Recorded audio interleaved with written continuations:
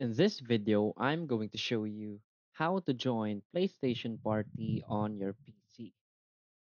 So please watch the video until the end and follow this tutorial step by step to avoid making mistakes. So let's get started.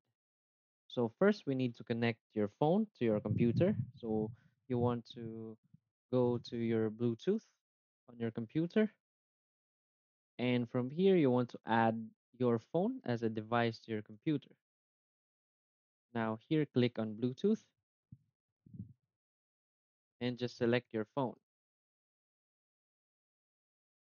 So we want to connect. And after you've connected your phone, you want to go to the Microsoft Store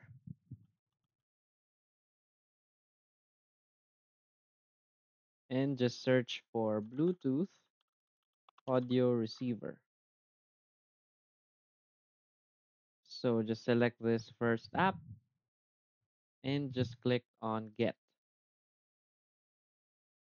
And it will be installed in just a second.